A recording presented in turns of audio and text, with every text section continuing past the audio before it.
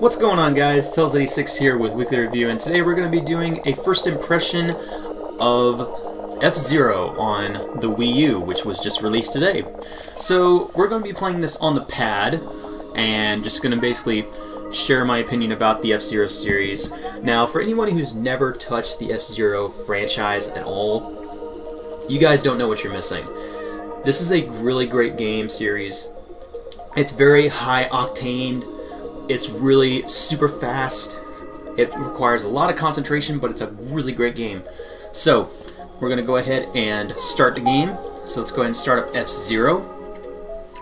And the thing is I was never a person that went ahead and got into F-Zero around the time when the Super Nintendo was first coming out. I didn't know anything about F-Zero. You can laugh at me if you want, but I didn't know anything about F-Zero until just a lot later on.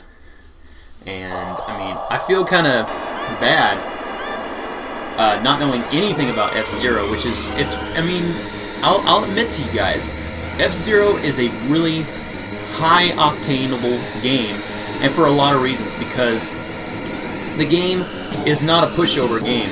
This is a racing game that you have to fight for your life, and it also can be a very tough game. It doesn't require a lot of strategy. And that's one thing I do like about this racing game. You can basically just beat the crap out of your opponents when you're ramming into them. And you're going at really high, fast speeds and everything, which also makes it really cool. The graphics, I can tell, were pretty good amount for their time on the Super Nintendo. Again, like I said, I wasn't a person that went ahead and got into F-Zero at the time. I didn't know anything about F-Zero until F-Zero GP Legend, which I got on the Game Boy Advance. And, I mean, I'm just getting hammered over here, and you guys can laugh all you want, I don't mind. But one of the things that I really like about with F-Zero series is that the game is just very, again, very high octane.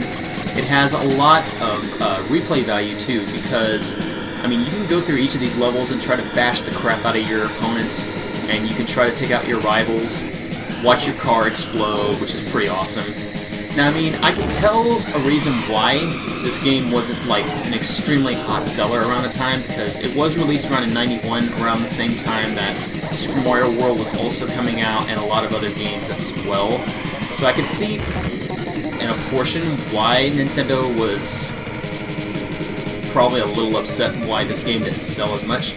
But then again, around that time, I mean, think about it, there were a lot of Super Nintendo games coming out. I mean, we had Super Mario World, we had F-Zero coming out around 1990 in Japan. I think it was 1990 in Japan. If I'm wrong, though, please feel free to correct me on that.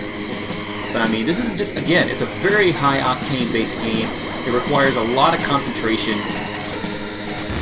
and you have to have at least a little bit of skill to play this. And again, I'm gonna be taken out, I just know it. And we're actually racing on Deathwind 2, and this is actually a very, very hard track. And BAM! I just got destroyed. Man. That's okay, though. One of the cool things, at least, that I also like about this game is the sense of just accomplishment that you can get from this game. It is, again, I keep saying it's a very high-octane based game, because it is.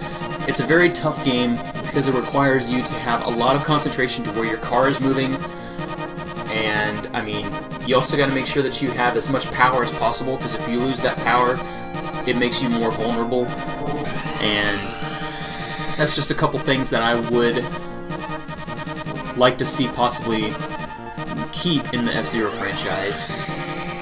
So, let's go ahead and do another one, but we're going to be racing in a different car. Let's go ahead and let's choose the Golden Fox. And we're going to go ahead and do a Queen League for beginner, because that's the only one we have. But we have Mute City 2. Now, this will be a good one.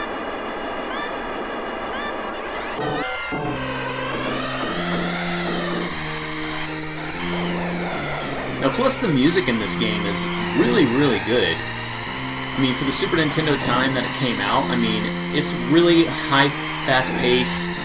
It's super fun. Though again, like I said, you have to make sure that you watch everything that's going on screen. Make sure that you're not running into any kind of gravel or anything which will make your car go and lose speed. Now you do have a drift you can use with the R button. Like you can see, I just drifted there for like a couple seconds. Make sure that you run over as soon as you're passing through a lap. Make sure that you go over to the little power generator and make sure that you regenerate your power, because you're going to need that when you get into the higher levels. Because the game, like I said, it will get very, very quick-paced. And, I mean, I've played, again, like I have played only a few of the games in the F-Zero franchise. I've played F-Zero GX on the GameCube. I have played F-Zero GP Legend.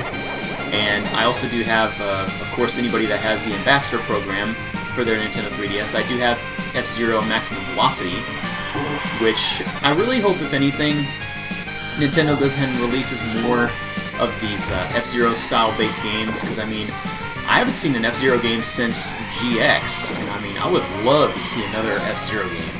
And I think in a way that's what everybody is hoping that Retro Studios is going to be creating when they release any kind of info about E3 this year.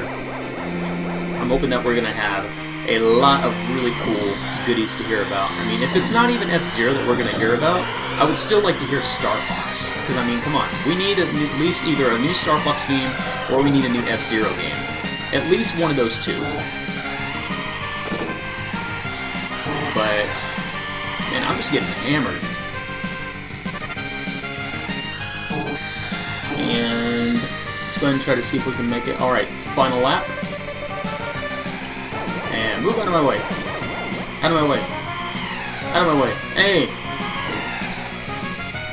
Now, one of the things I also want to say about with this game is, as you go through the stages, each stage will be actually a lot smaller than the previous stage, making it so that when you're having to fight for first place, you're going to have to bang like against, like, not only just players, but you'll be banging against the sides of the street rail, like I just did right there. And this ain't going to be cool. I've got to get up there. Oh, I got third place. That's better than nothing. But still, this is just my first impression of F-Zero on the Wii U. It plays really good. I kind of would like, if possible, if they could possibly have it so you could upscale it anyway. I mean, again, I don't think that that's any way possible for them to do that, since it is an older game. But definitely a very fun game, especially if you're getting it for 30 cents. So if you guys want a really fun game for 30 cents to go ahead and buy, definitely pick this up. Again, I'm not really reviewing this, I'm just giving my first impression of it. But if you guys do want a really fun game, and if you have never played F-Zero ever, I really do recommend that you guys do get this game. Especially because it's a very cult classic based game. And nice! I'm just not paying attention at all. That was epic fail. Pure epic fail. I am not worthy of being a Nintendo gamer for that. Anyway guys, this was again my first impression of F-Zero from the Super Nintendo playing on the Wii U. So I hope you guys enjoyed it. And until then, this has been Tails86 with Wii-kly Review, saying take care. Later. Epic fail!